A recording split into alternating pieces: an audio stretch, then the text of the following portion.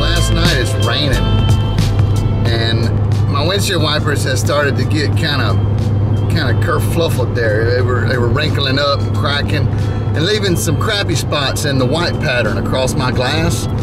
And I got this thing where I like my glass nice and clear. I mean, call it the paramotorist pilot inside of me, but I need high visibility. And when it ain't wiping the water off, I don't get that. And I get frustrated, and it does something to me psychologically. There's some crows flapping about. I can't not look when I see something flying. For near 30 years, I've been changing my own wiper blades on my vehicles. And it's been the same way every time. I go down to the local whatever, and I buy the 2 wiper blades that go on the vehicle. I look at what size they are, I go get that size, I put them on. Well, it seems that in sometime around or before 2017, because that's the year model of this truck, somebody somewhere decided to change the attachment style of windshield wipers. So I bought the wrong kinds. I went outside, opened them up, went to change it. I couldn't figure out how to get the stupid wiper off of the little pole that it attaches to. The little bracket, the windshield wiper attachment bracket, I think is what you would call that. Some gangster looking dudes were parked next to me. Their car was parked next to me. They were walking out with their whatever they bought at that store. And I said, man, I've been changing my wiper blades for almost 30 years, and it's the first time I've never been able to get them off. Am I getting old or something? Am I retarded? It was raining, and I needed to do it because it was raining. It's still raining. He don't say anything.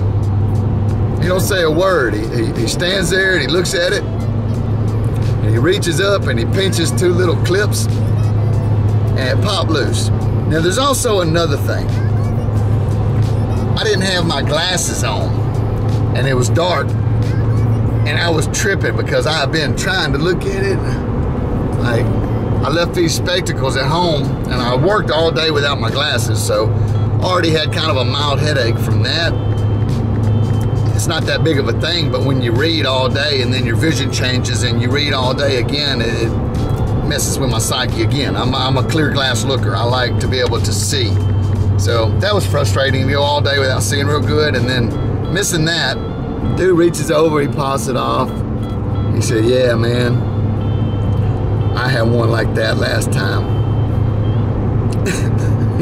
And he kind of grinned at me and like, he said they changed it.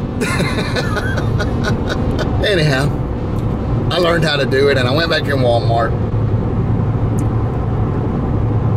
and they traded out for me for the ones that go in here, which were $3 more, I might add, and more expensive. The mechanism was more expensive. And I go back out to the truck.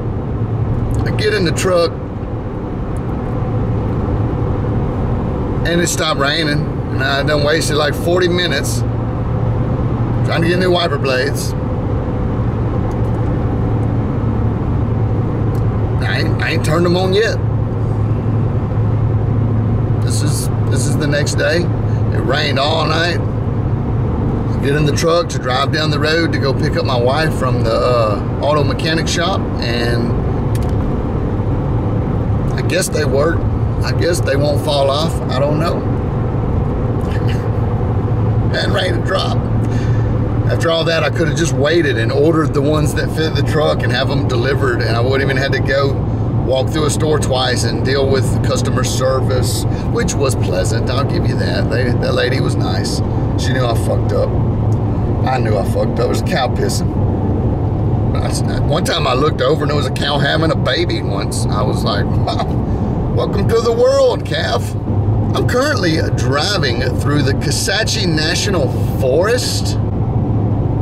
I believe this is Kisatchie land. I know there's a Kisatchie forest down towards Natchitoches, and I believe that this is connected to that forest. But this is way up on the north end of it, and there's some gaps in it, I believe. I'll have to refer to a map to see if I'm saying that right. Uh-oh, there's a cross in the ditch. Somebody didn't make that curve is what it seems like to me. Never in a million years would I have said that 8-something thousand of you guys have signed up to subscribe to this channel to watch these videos. I don't know if you all watch them or not, but thank you. Thank you for the guys that do, the girls that do, the kids. I met some kids. Hey guys, I'm trying to curb the language. I've been giving it some real effort lately, and it's difficult. You know, those speaking habits, the language habits that a person develops are deeply ingrained in neurological pathways that are hard to break. So that's what learning is trailblazing new neurologic pathways in the brain. I'm addicted to it. It's a great feeling to build those connections in there and make things come together. Learning, that's what learning is. That's you know, building brain nerve pathways. I'm a fan of it. I love it. The YouTube video stuff, I don't know where that fits in. Am I learning anything by sharing the life with you guys? I don't know. It feels good. It feels good to have a platform to share, you know, your life. This is what I'm doing here. I'm sharing my life. I don't have, you know, I don't have any actors. I don't have any production ideas. I'm just going through this world and doing what I'm doing with this camera here and a camera there and, you know, on the helmet. And that's it. Thank you. Thank you for watching the channel. That's to the subscribers. If you like the channel, if you want more, again, it could be random stuff. I'm coming up on the season now where paramotor flying is going to get kind of slim, and there will be other things that I'll pick up the camera and want to do, because editing video is my hobby. It's my other hobby. You know, I don't want to treat it like a job. I know I get a little bit of money, ad revenue, Patreon supporters.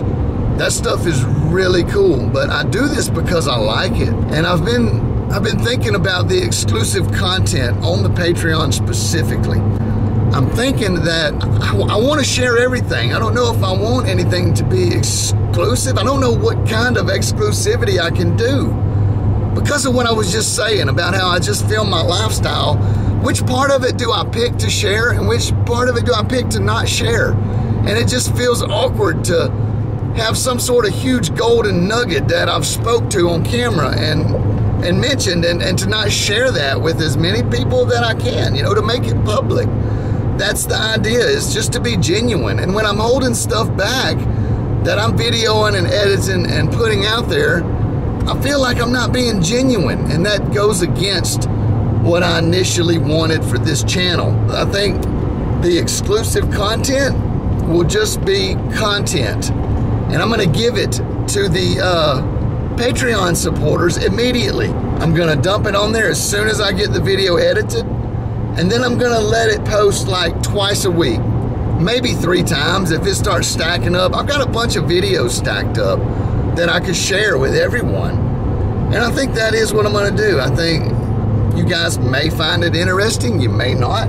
That's where I want to go with this channel. You know, I do a lot of paramotor flying, but I do a lot of paramotor videos, but I think I'm going to be more selective or non-selective. I think I'm going to be more non-selective and just do whatever in the hell is I'm doing and talk to you guys, just share my thoughts with the audience. I'm guessing that you guys here because you like the way I think. That's the only reason I subscribe to anybody is, you know, I like this, you know, I like the way he's thinking. So maybe that's why you're here. I do understand it. I'm a fan, a follower, a watcher of several of you guys. So it's an interesting thing when 2 YouTubers can look into each other's life, and the rest of the subscribers that may not produce any content, I've just got a blindness looking at your life. And you know, I know some of your names, some from the comments, but it's the ones that are producing that you can see into the other side of their life and mirror each other. It gives you kind of an interesting connection when you have you know, some popularity between you. It's kind of a neat thing. I love all you YouTubers out there that are making content. I wish I could watch all of it all the time, but there's so much. It's but again, when we see each other, I realize who you are. I know who you are if I'm watching your channel. You know who I am because you're watching my channel, and that's a very interesting special thing that happens amongst YouTubers, I suspect. That's the way I feel, and I guess technically I'm a YouTuber. It's not a title I ever would have given myself, even after being on the YouTube platform since, you know, the alt years. I never would have imagined that I would call myself a YouTuber. But I guess technically that's what this is. That's what this is. I'm not sure exactly where I'm going. I should probably turn on the GPS. I hate fiddling with the phone when I'm driving. I can hold a camera and drive just fine. I'm looking where I'm going. I've got a hand on the wheel. It's no different than having it in my lap and talking to a passenger. So vlogging while I'm driving has become a thing. And I know the audio is not that great. I mean, you're gonna hear the background noise, and I talk loud enough, and the camera may have a good enough mic that's not an issue for you guys. But again, it goes towards the good content, has to have good audio, I think.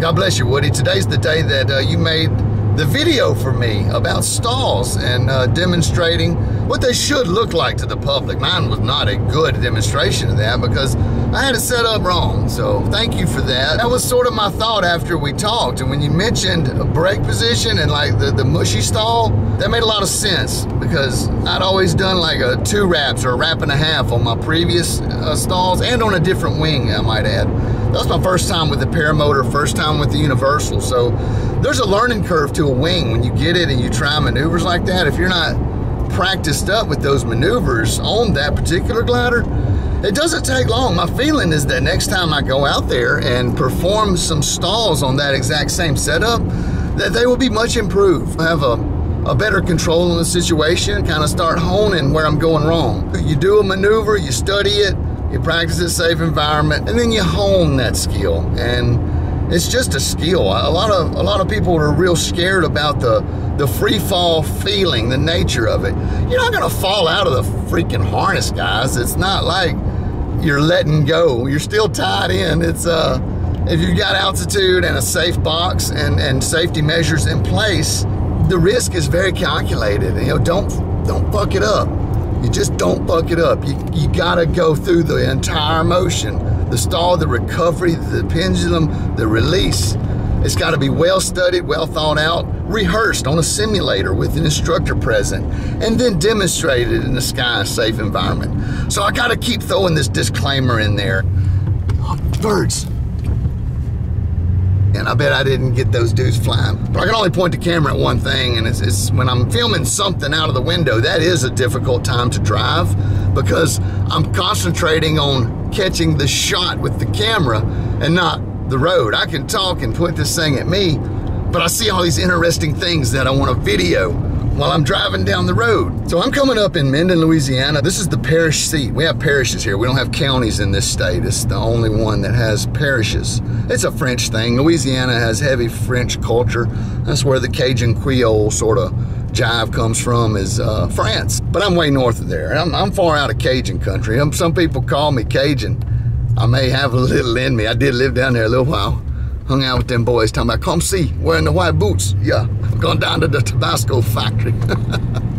Yeah, them boys was fun. I enjoyed hanging out and living down there for a few months, and still got a lot of friends there. When I went to pharmacy school, the majority of my friends were from South Louisiana. Like, that was their culture, where they grew up, and they were just coming to college up here in my country. And so it was interesting making the jokes. They call us the rednecks and we call them the coon asses. I don't know, that may be racist to say that now, I'm not sure. I forget which point I was making. When I start concentrating on other stuff that's going on, my brain power has to shift. You can hear it in my vlog sometimes. I'm flying when something goes weird and I gotta focus, I stop talking and convert all that thinking power over to the task at hand. I noticed reviewing the stall videos that every time I went into an entry, I groaned. And the groan was not from fear, it was from fucking it up, from going in crooked, asymmetrically. I was like, ugh, like, dang it. It sounded more like I was trying to hold in a turd or something, but that wasn't the case. I was sort of ticked at myself for not doing it correctly. Who knows? Who knows where this video's going? I never know what I'm gonna do with these things when I film them. I just blather on at the mouth and try to get to some kind of point and do my other things that I'm doing, driving or flying, etc. Can you see the town? That may be a thing. I should probably start doing my vlogs like this so that you guys can see out the back glass. Welcome to Minden. I'm still turning this truck like I'm pulling a dang trailer. I pull a trailer so much that I drive the truck just like there's one behind it all the time, no matter what. Oh, I think I'm going to run this yellow light. Fuck, I ran a red light. That's no good. I'll probably get a ticket for that. They saw me coming though. It was not a dangerous run. It was like it turned red as it went by. The other one ain't had time to turn green good yet. That's that situation. Comment statute of limitations have run out on that event. Oh boy. Oh, I remember this neighborhood. Let me tell you a story about this neighborhood while we're talking. One time, I took my children out of school for a week and took them on a ski trip to Colorado, a family vacation. In the middle of between Christmas and spring break, when it was dead in between those two busy times, we went to the mountains and went snowboard, snow skiing, hung out. Family vacay, fun stuff. Well, I got a letter from the truancy office. You have to appear down here in front of these people on this date. And the date they gave me was a holiday. And I double checked it and thought, is that correct? And so I came down here, took off work, had to get somebody in there to work for me at the drugstore, went down there, and they were locked up tighter than a frog's butt. See, I didn't cuss right there. I could have put in a vulgar, filthy cuss word right there, but I didn't. So I'm trying to do better, for real. I don't know, maybe I like the cussing. Maybe I should only cuss on exclusive content, and maybe, yeah, maybe that's what I'll do for exclusive content. Unbleeped language, and then I'll bleep it for the regular channel so that everybody's happy. But I was so hot about that. I was so hot about that. I wrote on my hate letter on the application or the appointment thing that they served me to go there. I wrote a hate letter on that thing. You made me do this. I had to take off my job. I'm a providing taxpayer to this community, and you're gonna take me out of work for a day and not be here for court stuff? Like, I was upset. I didn't get a response or any other thing about that. That was pretty upsetting to me. His teacher also told me, my youngest son, that he was the smartest kid in the school. I think this is where we're going, right here. I don't know where my wife is, but it says customer parking. I'm gonna park right over here, the Ford store. Rolling up in here in a Toyota, deep. And now we're just waiting on Jennifer. It's weird, there's mirrored glass. Can we see us? Hey guys, what's up? That's a bit of rambling with Kylo. I'm gonna text my wife, tell her I'm here. Truck makes funny noises after you turn it off. You hear stuff, servos turning, like fuel pumps draining out or something like that, some backup pump. That's what it sounds like. I don't know what it is. I'm spinning, the motor spinning, turning something, some clockwork, machinist stuff happening there. All right, this feels awkward. I'm just gonna cut the video here. If you liked it, consider giving it a thumbs up. I guess we'll call it the drive to Minden. This should be the drive to Minden. Rain day. It was supposed to be raining all day. It's not rain to drop. It's because I got those new wipers. That's what it was. Well, locate my family, get the day done, and we'll be back with you for the next vlog. Much love, everybody.